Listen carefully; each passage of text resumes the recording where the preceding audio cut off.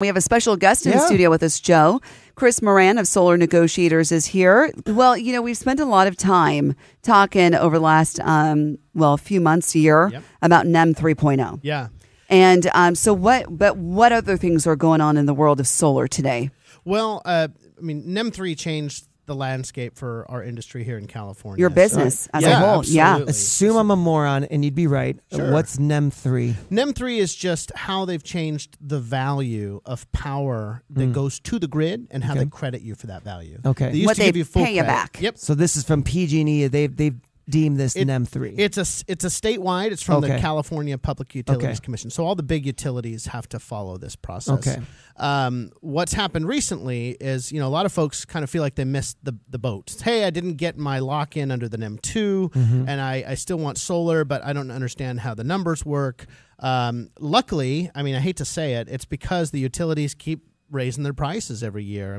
We see 22%, increases requests. It's annually. So as that cost continues going up, solar under NEM-3 actually still makes a lot of financial sense. You just have to pair it with enough battery storage. So now it's a two-step factor. Exactly. Instead of just getting solar on your home, now today if you're going to go install it, you need to be sure to put in that battery pack as well. Exactly, because you want to keep that power from escaping to the grid at very low cost. So you either want to consume it by running your laundry or your pool pump while the sun is up, or store it and then consume it later in the evening during the peak hours. And if you can accomplish that, you can actually save quite a bit of money. One of the big changes recently, it really has to do with the interest rates.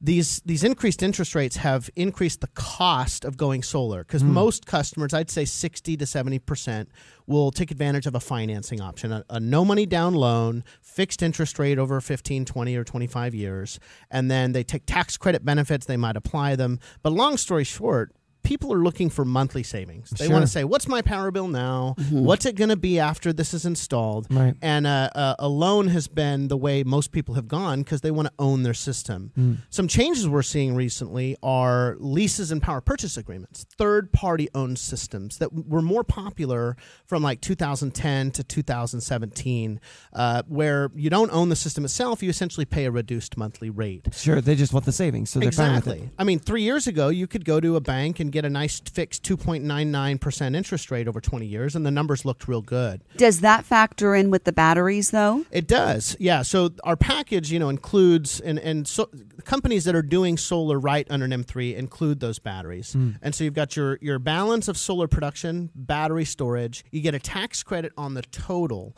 But people are saying, hey, this is more expensive. I'm not sure I want to take out a big loan that's going to be on my credit, and what if I move? And so that's bringing back some of these lease and power purchase agreement options that were more popular several years ago. So when you're going to the table on this one and you're looking at how have interest rates affected this, by the way? Hugely, just because you're talking about essentially a home improvement loan option, and most solar companies can offer those. It might take what used to be a $200 monthly bill over 20 years up to $290 because it really affects. And when you're looking at someone who is focused on that savings number, that's driven it. So that combined with the NEM-3 policy has really meant kind of I want to say a downturn for the solar industry, but it's definitely kind of consolidating. Well, let me turn this to politics on you because you're on a political radio show.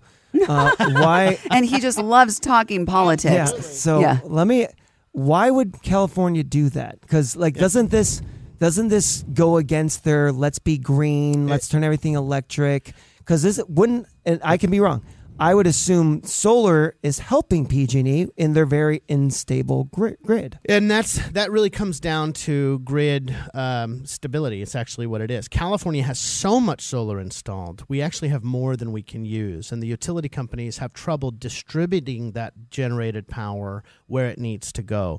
And you oftentimes will also have conflicting... That's alarming. Because if we keep hearing that we don't have enough energy...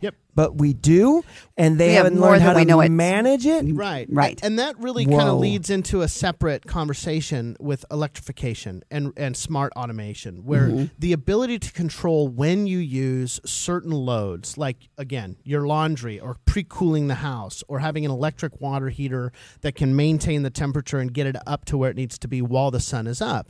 If we can consume more of that power while the sun is up, then the grid doesn't have to distribute it. Just not to cut into you, but for Joe, along our terms, right? When I think of the battery power, now I'm waiting for it. It gets more affordable as time goes on, but it gives you, actually, the homeowner, the power over your electricity. It's like DVRing your power. Exactly. That's exactly what it is. Okay. And so you don't even have to turn to PG&E. Yeah. You've got it. For many systems, we can put sufficient production on the roof for the solar panels and enough battery storage and wire up a transfer switch where someone could essentially run with the main grid turned off. That's not as common as you might think. But you could really go off the grid. Would that mean that PG&E can't charge me if I have the main grid turned off? So you would still pay their minimums, and it makes sense to have access to the grid. That's always going to be the case. And there's some new fees that California is rolling out for all utility. I know, big surprise. Fees. The legislature. There's more. No way. There's going to be essentially a tiered rate based on income. That came from the legislature. So that is happening. That is happening. The decision is going to be. Well, it's good to be working in radio. Yep. Just hint what our pay is. No, we'll see where that goes. It won't go into effect until 2026. But there's a lot happening, and frankly, consumers. They get kind of tired of all of these, fixed charges and requirements and taxes on just the ability to use their power. But when you go back to the policy for NEM-3, what it does is it drives investment in batteries on the customer's side of the grid, which helps stabilize the grid. Now, I'm not a huge PG&E fan, but this was a necessary change to the industry because the structure it had before was not sustainable. Okay. All right. So we've got a call here, 490-5858. And we always get a couple of calls when you're on, Chris. Yeah. And I know you're ready for anything. So, Danny, thanks for calling. You're on KMJ. Well, thanks for taking my call, guys. My question was, so I've got like 28 panels on my house. My house is a little over 3,000 square foot. The first, couple of years I didn't have a true up charge. But the last 3 or 4 years I've noticed it's gone up. This year was a little over $3,300. Wow. What? Yeah, I know. And it was like I'm okay with 600, 1,200, 900, but this year was excessive. Now, I'm just curious, is there anything that what would be the best thing or easiest thing for me to do? Let me ask you really quickly before Chris pipes in. When was the last time you had them cleaned? Well, that was at the beginning of the summer, so probably like March, April. And I got to admit, I have gone about 9-10 months. So, yeah, I mean, I know that's one thing that I have to do. I just want to throw that in before Chris goes. Okay, Chris, go ahead. Yep, great question. So I would break that into a few parts. First, we'd want to make sure your system is producing the way it should. Once we establish that and we can confirm, hey, it's doing what it's supposed to do, we'd want to take a look at whether the usage habits may have changed. Things like adding a spa, an electric car. One of the major things we've seen with our customers and really across the board, the last few years, except for this year, have been exceptionally hot. So when you're running that air conditioner at the same temperature as prior years, but it's hotter outside, that's just going to burn a lot more power. And we have clients who had true-up bills where their production is the same, their consumption is about the same, and they may have a few $100 true-up bill from 2015. But what happens is a lot of their consumption is in the peak hour rates, and the increases in cost from the grid over that period of time have been substantial. So you're talking about doubling of the cost of the power you are pulling from the grid.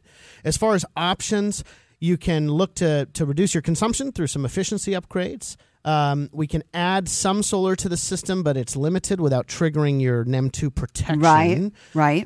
Or if you want to do enough addition, we can actually add a larger system and batteries, accept the NEM-3 policy, and then help get you closer to a $0. So what does Danny need to do if he wants to reach you to, to give us a call? Things. You can call us at 447-1557. We're happy to help you out, and there's a lot of good companies in the area that would be happy to as well. Yeah, I can say that a phone call, Solar Negotiators installed the solar that's on my home, full disclosure, but they monitor, they maintain, and very easy to work with. My husband deals with you guys just because, well, I don't know. I make him. But my wife would deal with you too. She's the handy person. Yeah. I was just going to say, I just think that he probably asks the better questions than I do. And very easy to deal with, at least on 447-1557. That's it. That's a good number because you can remember it easily. That's you can. 447-1557. There you go. Well, that's what we're here for. That's right.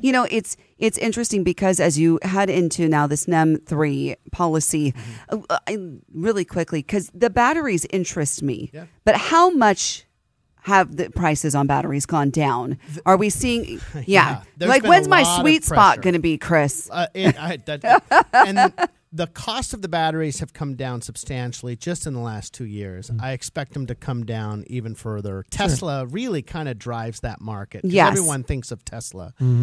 Tesla doesn't make the best batteries. I hate to break it to some folks out there. Their chemistry is not the best. They're really made, and I'm not knocking Tesla. I'm just saying that when you stack them against some other battery options for your home, they're not necessarily the best option.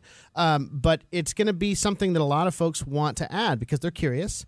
The concept of independence from the grid is very appealing for most people. And once you realize, hey, I've got the ability to produce power on my roof, why wouldn't I be interested in taking my house to become grid independent? That is a much more... Do you guys add batteries to any system? We do, absolutely. Yeah, because literally this conversation came up with my co-senior pastor at our church, Ryan. He's like, I need to add a battery to my grid. And I'm like, I don't get it. Because it's solar, I don't understand. But now he explained it to me. Right. But I know at one point he was looking for like who adds batteries. Right. So even if it's not your system, you guys will add batteries. Yeah, and battery technology it has caught a few solar companies off guard. They're just not prepped for it. They don't have the staff or the training. So over the next 6 months, we're really going to see a shift when it comes to providers of solar and battery storage. Many of the companies that we see may go back to what they did prior to getting into solar. There's just going to be some shifts. But it's kind of the new norm. We're kind of telling everybody that chapter 1 of the solar story just ended after 12 years or so. Chapter 2 begins and will run through the rest of the decade. The rise of NEM-3. Yeah, exactly. That's chapter 2. There we go. Oh, I like that's like the title of a movie or a book right there. Nice. Chris, thank you so much for your time this Thanks morning. for having me. Absolutely. Okay, Chris Moran, Solar Negotiators. Again, if you missed the number, 447-1557. If you have questions about your system, whether they installed it or not, they can evaluate and help you out with things. Or if you want a system, they can help you through that too. And battery, which is, very interesting to me.